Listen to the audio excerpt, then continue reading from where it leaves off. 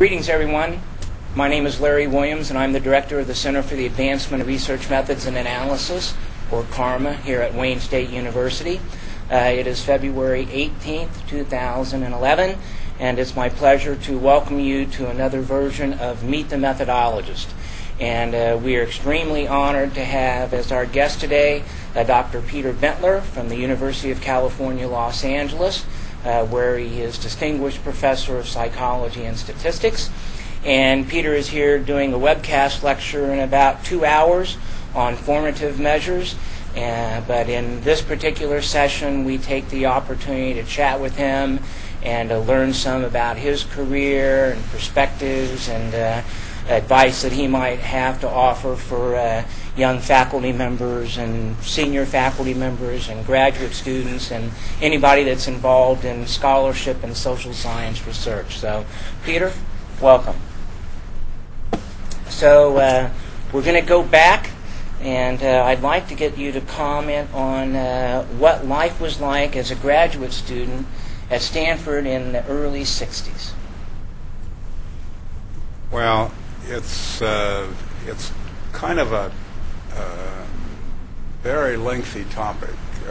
The 60s were a very exciting time, and of course, for any old guy like me, looking back at a time like that, it was always fabulous, but it was challenging and difficult. And you remember probably that that was the beginning of the civil rights movement in the South, and a lot of my fellow grad students traveled down there at that time.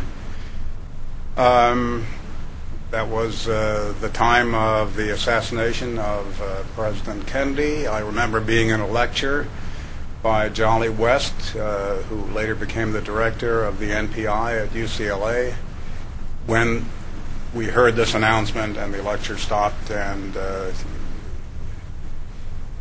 so there were a lot of things going on. It was an exciting time from that standpoint. It was also interesting intellectually from my own personal development. I had come up through anthropology and sociology and then social psychology and was starting in clinical psych, but it was clear at Stanford that psychology over the next decades was going to go in one of several directions, and one of these was obviously the behavioral one, with Al Bandura starting to obviously be a star already at his young age at that point. And it was clear that was going to be a big movement. With neuropsychology, with Carl Prebam talking about TOTE mechanisms and so on, it was very clear that neurosciences were going to take off. And finally, there was a lot of emphasis, or at least atmosphere, about the mathematicalization of psychology, with Atkinson there, Estes there, Patsupis in philosophy, not to speak of the statisticians, Olkin and others, and so on. And so as I was starting to study clinical psychology and becoming a little bit interested in hypnosis and the measurement of individual differences and so on, I was starting to think ahead and ask myself, what do I need to know over the next 30 years in order to be competitive down the road? And I decided in the long run I was going to have to learn more about quantitative methods because my background in it was pretty bad. So those are the kind of things that I remember about it. Yeah. So then, can you tell us a little bit more about how that interest in quantitative methods emerged, and was there anything other than the belief that this would be something that would serve you well over your career that kind of helped stimulate you in that area?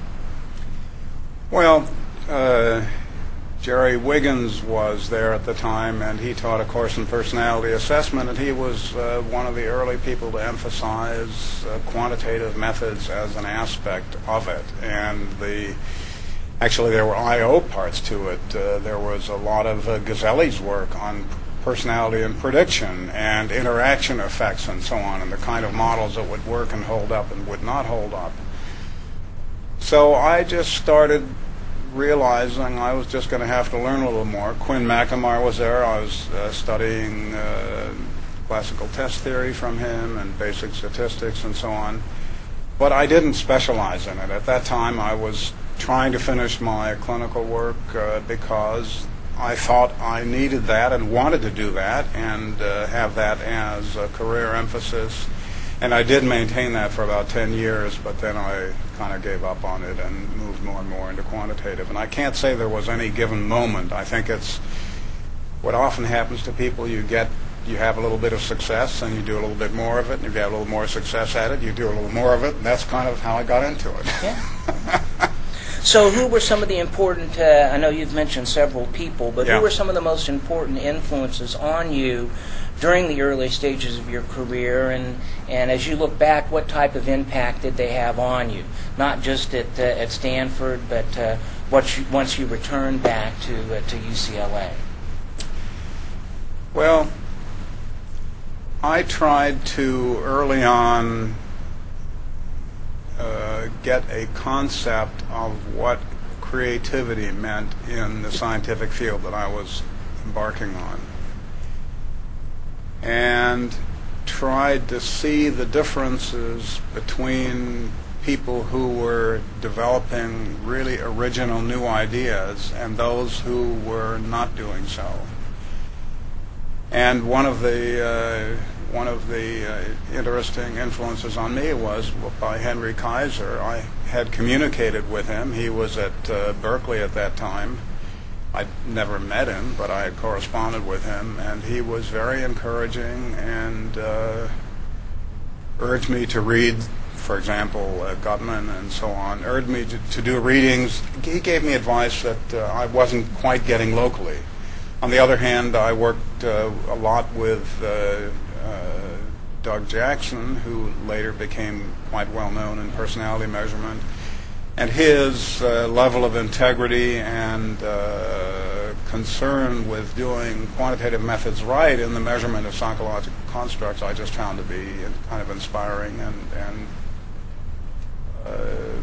was a model I tried to follow. Yeah. Peter, I'm particularly interested in scholars who have a balance of substantive interest and methodological interest, and that certainly is a balance that you have maintained over the years.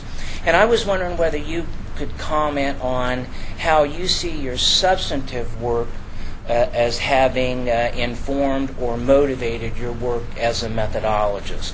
And are there any types of examples that come to mind where your expertise as a methodologist informed your identification of substantive questions and how you approach those substantive questions? There's no question that substantive helped me focus my quantitative work. In fact, among psychometricians, I'm one of the few that actually has had an active empirical psychological research program. And for the last 20 or 30 years, that's been focused on adolescent drug use, correlates, consequences of adolescent drug use. And in drug use, there are non-normal distributions. For example, heavy drugs like heroin in the normal population, you've got a lot of people down at zero and maybe a few at the other end. These are not normally distributed variables. And when Euroscog developed structural modeling, it was all developed based on the assumption of multivariate normality, and I was not finding data that met those assumptions when dealing with drug use data. And so I have made it really a career-long emphasis to try to find and develop statistical methods that would hold under violation of classical assumptions, and those to be relevant to the kind of work that I actually did in practice and that I know other people faced. I mean, I didn't think I was unique in facing these kind of problems. Uh-huh.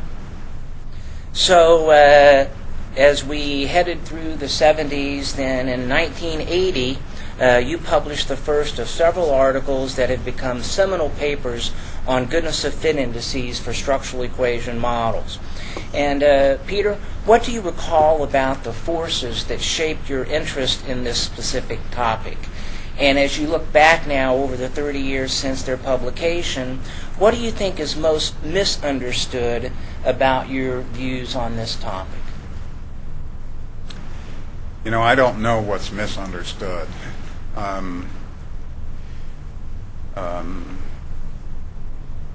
What shaped my interest in this, again, was empirical research. Bjørkstad emphasized statistical methods and statistical tests, and these were basically null hypothesis testing, except kind of inverted, because with structural modeling you want to accept the null hypothesis instead of reject it. But nonetheless, there was this emphasis on statistical testing. And the reality was, with real data, especially with reasonably large sample sizes, people were finding it was essentially very, very hard, if not impossible, to accept the null hypothesis. And so I started thinking about the analogy to regression. And in regression, with R squared is a continuous measure. And in regression, there's a well-known distinction between, quote, statistical significance and practical significance. And statistical significance answers an important question, but it's probably not the most important question. The most important question is, how well can you actually predict? Yes, you want to be able to predict better than chance, but that doesn't really tell you how well you are doing. And so I thought we needed something analogous in structural equation modeling, and then came up with these fit indices as a way to measure those.